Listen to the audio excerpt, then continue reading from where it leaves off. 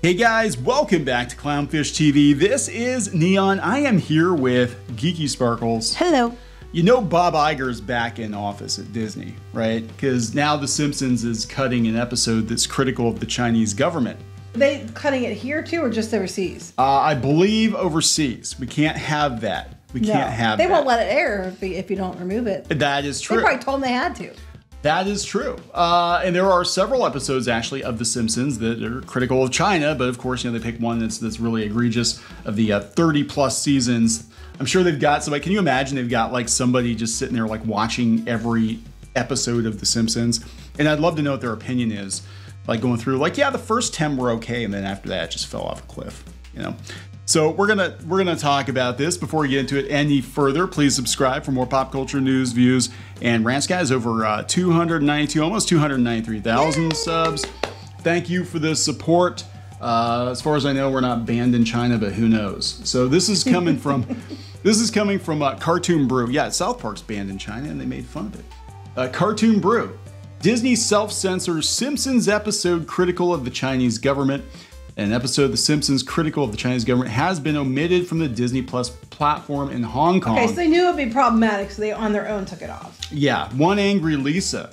Episode 2 of the show's 34th season sees Marge get a new exercise bike that takes her on a virtual tour of the Great Wall of China. So this is a recent episode. This isn't like one they did 10, 20 years ago. It's funny though.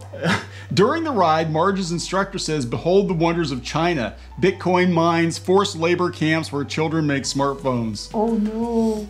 That's funny. But it's not allowed. You're not allowed to say that. It's re-education. It's a re-education camp, guys. It is. And they're peppermint mines, not Bitcoin mines. And children enjoy it. They get free candy. What's the joke referring to? What's the joke referring to? The trainer's comments are likely referencing Chinese policies toward the Muslim Uyghur population in Xinjiang. Is it Xinjiang? I don't know. Reports throughout the years have indicated China's government has committed numerous human rights violations in an attempt to oppress and control the population there. Now, this is the same situation that was controversial with Mulan. Mulan, yeah, the live action one. Disney actually thanked them for letting them film there. But they thank the CCP for letting them film by the camps. Yeah, right. Why remove an episode in Hong Kong? Disney has not provided any reason for why it removed the episode from Disney Plus in Hong Kong, except for Bob Iger being back in the chair, which is classified as a special administrative region of China, meaning that the territory has some degree of political autonomy from mainland China. This is an associate professor specializing in censorship told the Financial Times that he believes Disney may have self-censored The Simpsons to protect the company's ties, current and future in mainland China. Bob Iger's back, and Bob Iger is up China's ass like one of those suppositories. But not literally, because that's forbidden. Yes, but that's why I said like a suppository. Like a suppository, not like a gay person. He's the suppository up their ass, yes. Because I don't think Chapek was so much so. I mean, he kind of like was whatever. We're not running him in China, I guess. And now Iger came back, and he's like, "Oh, let me grease it for you." Yeah. So here's the thing that's really interesting about that. Remember how everybody was like, "Oh my God, this is great! Bob Iger's coming back." Man, because Bob Iger's like way more progressive than Bob Chapek. Bob Chapek was like, if the movie doesn't play in China, it doesn't play in China, whatever. And Bob Iger's like, nah, we're going to cut stuff to make sure it plays in China because money. Yeah, they care about your agendas until they have to play it in a place like China, and they need that money. So they only care about it when it benefits them over here.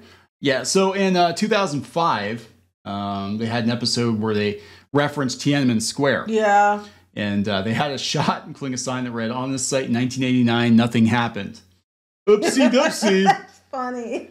That is a factual statement, according to the CCP. Absolutely nothing happened there. It was Photoshop in 1989. They were really good at it. It was AI. They were manufacturing propaganda. And time travel. So it said Simpsons, these are some of the comments. The Simpsons has gone cringy under Disney. This stupidity is nothing but a way to keep themselves relevant. The touchy-feely Simpsons with all the wokeness and family-oriented character arcs cannot hold a candle to the subversive family that pointed at everything that was wrong with American society back then. Well, that's it. It's under Disney. I'm actually surprised they were allowed to make that joke at all under Disney. Yeah, I was surprised about that too. I mean, I thought this was going to be like an old episode or something. I didn't realize it was a new one. I'm surprised they got away with it, unless they didn't catch it until too late. I don't know. Because The Simpsons has been neutered. I mean... Well, the people working on it probably are pissed about that. They probably are. So they're probably trying to see what they can get away with. So I'm waiting for them to ban the episode. It was, I think it was the first or second season. I don't know, it's been a long time since I've seen it. But the one where they're roasting the hell out of Disney in Disneyland. And I'm like, I'm really surprised they let that in there. Actually, the first couple of seasons of The Simpsons were brutal. They were anti-Disney. Because it was on Fox back then, and they were rivals, and you know, now it's like just become this generic cartoon show, quasi-adult cartoon. I mean, they got rid of Apu because of the non-controversy around that. Because one guy complains about Apu, and the voice actor quits, and they well, hell, they didn't even get to the place where people complained. They just banned it before it got sent over. So yeah, I'm really surprised, and I have to wonder if you know, all those Pixar workers are going to be happy with Bob Iger coming back, because he might be like, yeah, we can have all kinds of representation as long as we can cut it from the movie. So if you want to add an additional 5 minutes of representation, that's fantastic. Just make sure that it's not going to affect the main storyline in any way, because it's not going to be allowed in China. Thanks, guys. Thanks. That. You know what I'm saying? So for all they're dunking on Bob Chapek or the Don't Say Gay bill. Right. But the push comes to shove, you know, Disney's going to cut it if it means that they get their money. When push comes to shove, Disney is going to shove that suppository right up the CCP's. Pretty much, to get what they want. They're going to grease whatever they have to grease to get what they want. That is correct. So we're going to wrap this one up. Yep. Please subscribe for more pop culture news, views, and rants, guys. We'll talk later. Bye.